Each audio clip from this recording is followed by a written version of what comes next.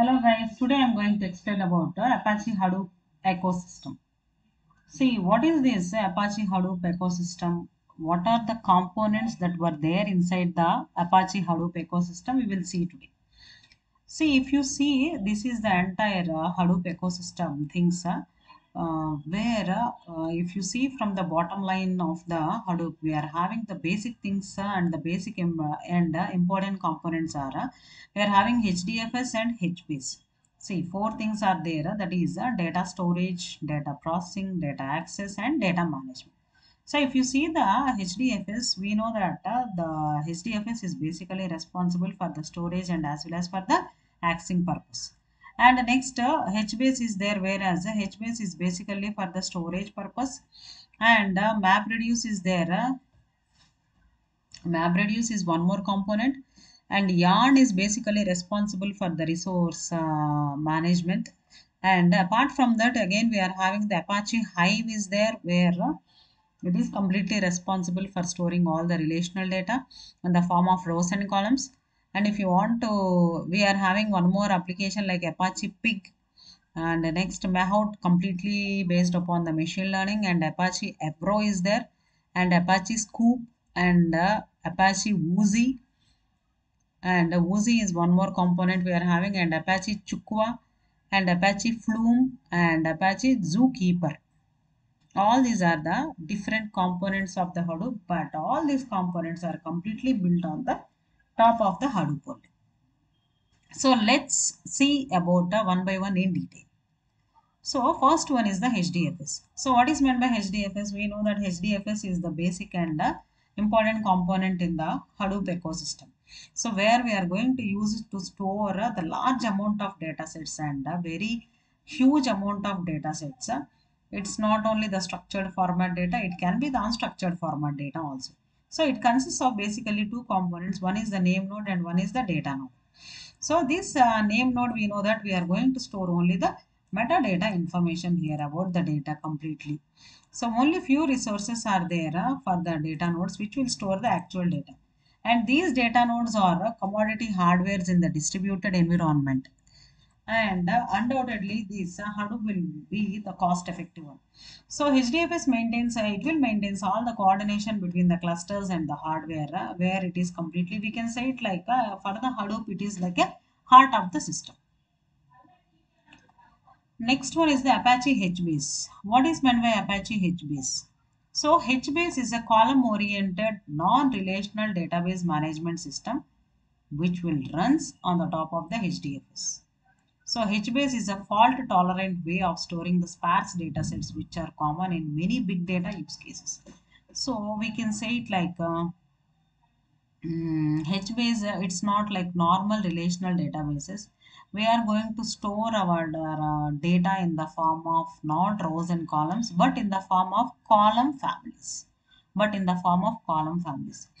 And see here, all the data I'm going to store in the form of column families only. So it is completely different from the SQL.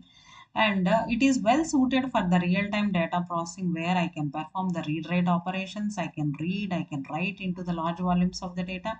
And unlike the relational database systems, the HBase doesn't support a structured query language.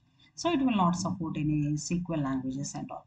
And HBase is not relational data store also, right? And HBase applications, these are completely written in Java rather than in the other languages. And for the MapReduce applications, and HBase doesn't support the applications like Apache Avro, REST, and as well as the Thrift applications. So that is about the Apache HBase and MapReduce. What about this MapReduce means? So we know that MapReduce means completely it is going to perform the parallel processing. So MapReduce has basically two functions are there. One is map function and one is the reduce function. So this map function, what it will do, it will perform some sorting and filtering of the data and thereby organizing in the form of some group. So map generates a key value pair based result which is later on processed by the map generates a key value pair based result which is later on processed by the reduce method. And the reduce, as the name suggests, that the summarization by aggregating the map data. In the simple, reduce takes the output generated by the map as input and combines those tuples into the smaller set of tuples. These are the two basic functions in the MapReduce, and then followed by the yarn. So what is the full form of yarn? Means at another resource negotiator. So what is the role of this at another resource negotiator? Means it works just like an operating system. So how the operating system will performs usually? So it will performs like how to schedule the jobs, how to identify the resources, to which job we have to assign that resources, how many jobs are in the running state, how many are in the ready state, how many are in the this data. All these things has will be monitored by the yarn. So it will consist of three major components, that is the resource manager, node manager, and the application manager. So what is the role of the resource manager? It is having the privilege of allocating all the resources for all the applications. So for all the applications, resource manager is responsible for allocating the resources. Whereas the node manager, it will works on the allocation of the resources such as CPU, memory, bandwidth, permission, and later on acknowledges the resource manager. And application manager works as an interface between the resource manager and the node manager and performs negotiations as per the requirement of the tool. So application manager also, it will works like an interface between these two, that is the node manager and the resource manager. So yarn is very very important in allocating all the resources, checking the memory, checking the bandwidth, and all these things will be managed by completely by the yarn. Next one is Apache Hive. What is this Apache Hive means? With the help of the SQL things and interfaces, Hive is basically responsible for reading and writing of the large data sets. So, however, it will works just like a query language. It will works just like a query language called as a HQL. That is called as a Hive query language. That is called as Hive query language. So, it is a highly scalable. It is highly scalable and it will do the real-time processing and the batch processing both. So also all the SQL data types are supported by the Hive, thus making the query processing faster. Thus making the query processing faster here. And similar to the query processing frameworks, Hive 2 comes with the two components, that is the JDBC drivers and the Hive command line. Similar to the query processing frameworks, Hive also it is having the two basic components are there, that is the JDBC drivers and the Hive command lines are there. So JDBC along with the ODBC drivers, it will helps in the data storage, permissions and connections, whereas the Hive command line helps in the processing of the queries. That is about the Apache Hive. And it will completely works upon the that is in the ETL. It will works like a ETL tool where we can use it for data warehousing and for the storage purpose also we can use it, and we can store it and we can retrieve the data using the JDBC drivers. Next one is the Apache Pig. What about this Apache Pig means? Apache Pig was basically developed by the Yahoo, where it will works on the Pig Latin language. So Pig is very very important. Actually, Pig was developed by the these people. Pig was developed by the Yahoo developers, where it is completely a query based language similar to the SQL, and it is a platform for structuring the data flow. See, at that time, what happened means there is a small story for the Pig here. So, usually, if you want to have the lot of if you want to develop all the applications in the Java, we need the lot many resources and professionals, skilled professionals we need. So Java means we will write a lot many number of lines of code. So how many number of lines of code? If you want to write for a small program means you have to write many lines of code. And at that point of time in 2000s or in 90s, we don't have that many skilled professionals. So they want to develop one easiest language, and so that it is very easy to run and read for analyzing the huge data sets. So what these people they did means they developed one more language like Apache Pig, where we can run a very small scripts. So if you are going to write a word count program in 100 lines of code means the same program we can write within 3 or 4 lines of code using the Apache Pig. So that is the difference of the Apache Pig and the normal Java programming languages. So but the thing is, if you want to develop and if you want to run all the scripts means, this is also one type of programming language. We can call it like a Pig Latin language, where we need the Pig runtime engine also. We need the Pig runtime engine also, where we can compile all the scripts and we can run in the background. And the Pig does the work of executing the commands in the background, and it will perform all the activities of MapReduce. and after processing, Pig stores the result in the HDFS. So Pig Latin language is specially designed for this framework, which runs on the Pig runtime. Just the way Java runs on the JVM. Just the way Java runs on the JVM. So how the Java uses the JVM for running or for compiling all the scripts? So in the same way, Pig Latin or the Apache Pig, it is going to use the Pig runtime engine here.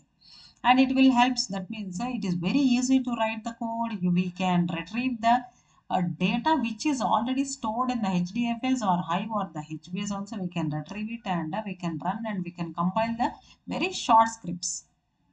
So that is the use of the Apache Pig. Next one is the Apache Mahout. What is this Apache Mahout means? Mahout allows the machine learnability to a system or applications. Mahout is completely responsible to develop itself based upon some patterns and user environmental interactions or on the basis of the algorithms.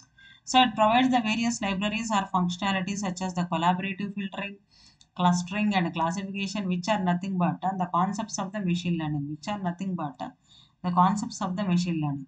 So it allows invoking the algorithms as per our need with the help of its own libraries. We need the machine learning libraries. We can do it clustering. We can go for the classification. And do lot many functionalities we can do with the help of this Apache Mahout. Next one is the Apache Avro. Avro plays a very important role in the data serialization process. Why? Because we can do lot of exchanging of the services and all using the Apache Avro.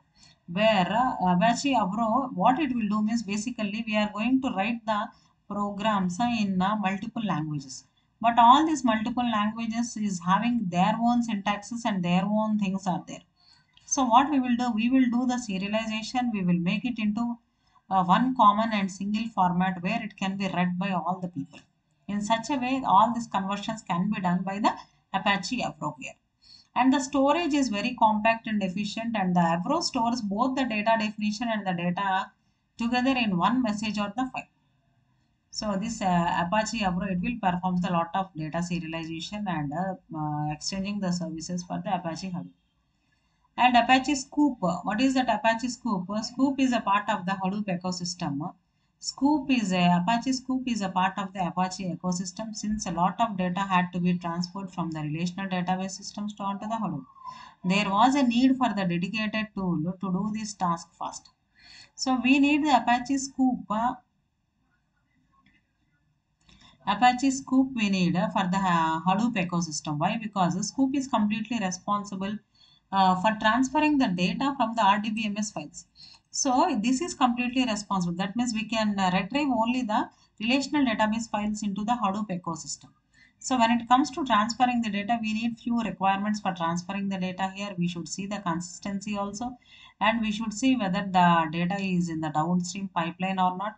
And the users should ensure the consumption of productivity resources among the other things, and the MapReduce application is not able to directly access the data that is residing in the external relational databases. So this method can expose the system of the risk of too much load generation from the cluster nodes. So this Apache Scoop in one line, if we want to say, means in this Apache Hadoop ecosystem, this is responsible basically for retrieving all the RDBMS files into the Hadoop ecosystem. Next one is the Apache Woozy. What is this Woozy means? Woozy in one line I will say. So this is basically responsible for the coordination here. So Woozy, it is completely dependent on the workflow and the coordination between the different modules here. So it is also a NoSQL database where it will support all kinds of data here, and it will provide a Google Big Table, thus able to work on the big data sets in an effective manner here. So and we need to search or retrieve the occurrences of something small in a huge database. The request must be processed within a short span of time, and at times HBase comes handy as it gives the tolerant way of storing the limited data. So Apache Woozy is a scheduler system to run and manage the Hadoop jobs in a distributed environment. It allows to combine the multiple complex jobs to be run in a sequential order to achieve the bigger task. So within a sequence of the task, two or more jobs can also be programmed to run parallel to each other here. So it will works just like a scheduler system here. And Woozy is responsible for triggering the workflow actions, and as well as it is responsible for having the coordination and synchronization between the other tasks basically. Next one is the Apache Chukwa. What is this Apache Chukwa means? Chukwa, it is an open source platform where we can manage all the large distributed files here, and we can manage the large scale log collection and analysis built on the top of the Hadoop system. And Chukwa aims to provide a flexible and powerful platform for the distributed data collection, and where this is completely responsible to use the new storage technologies like HDFS, HBase and all. And to maintain this flexibility, Chukwa is a structure like a pipeline of collection and processing the stages with clean and narrow interfaces between the stages here. So that means chukwa is basically responsible for analyzing the dynamic data sets also, and this is responsible for displaying, analyzing, and monitoring all the data sets.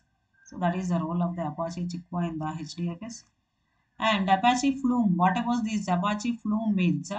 Flume, this is an open source tool for collecting, aggregating, and moving the huge amounts of streaming data here. So Flume is basically responsible for storing the first, for retrieving the streaming data and then analyzing whatever the live data is there. That analysis of the live data will be done by the Apache Flume from the external web servers to the central stores, say it like HDFS or HBase, whatever it may be. And the main purpose of designing the Apache Flume is to move the streaming data generated by the various applications into the Hadoop distributed file systems. And we are having the millions of services that are running on the multiple servers here where they produce the lot many log files are there. All these log files, that means if you take the social media content, you take the Instagram, your Facebook, your LinkedIn services, or your YouTube, whatever it may be, where it will generate for each and every event and application and action, it will generate lot of log files from all the production servers. So all these log files has to be analyzed in a brief manner so that we can use this Apache Flume in analyzing all these things. So that's all for today's guys. That is the complete explanation about the Apache Hadoop ecosystem. So thank you for watching. Hope you like this video guys.